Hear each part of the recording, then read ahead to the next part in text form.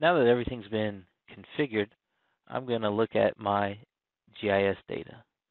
I'm using the Esri Local Government Data Model, and I've created a file geodatabase called Water Distribution, and all I did was import the schema, and I'm just using the water feature data set. If you want to have pictures associated with any of these features, you can right-click on them and tell them to manage and tell it to add attachments. I've done this for hydrant, and you can see down here the attachment. So I already have a map built. I'm just going to click on File and Open.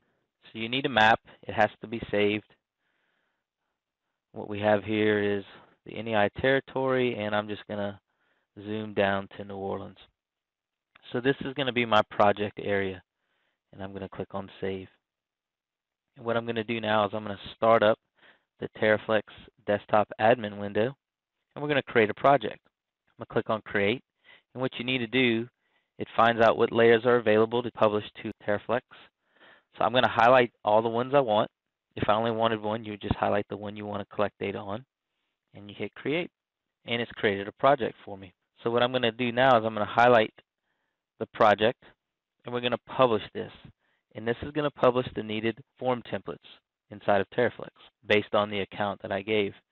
In here, if I wanted to associate this project with some specific users in my account, I can highlight them. So I'll highlight Chad, and we'll highlight Bernard, and we'll publish this form out. Once it's successful, you click on OK. I'm just going to highlight my project again, and I'm going to click on Set Current.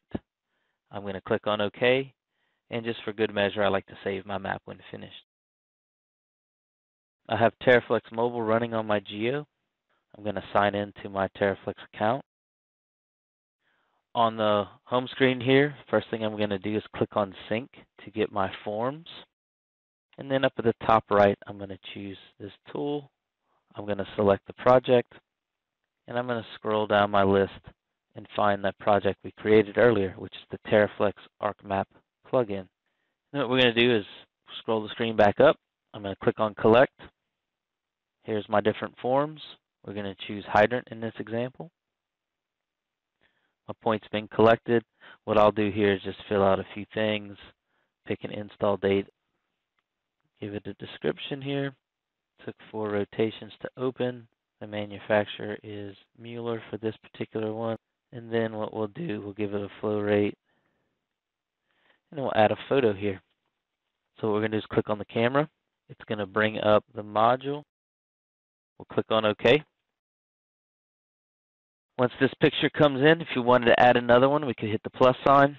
We're going to click on the checkbox to save this particular asset. And you can see at the bottom it's sending the form. Once the sync is complete, we would just keep repeating the process. Now that the data has been collected and synced back to TerraFlex, we're going to open ArcGIS. We're going to open our project. And now I'm going to click on the admin window here. And I just want to double check that the TerraFlex ArcMap plugin project is actually set to current, which it is here because it's grayed out. I'm going to click on OK. I'm going to turn on the dockable window. And down here at the bottom, we have a few options. We can download all non-exported forms, only the ones collected in the last, and you can pick however many days, only non-exported forms inside the current extents, all forms. We're just going to click on all non-exported forms, and I'm going to click on download.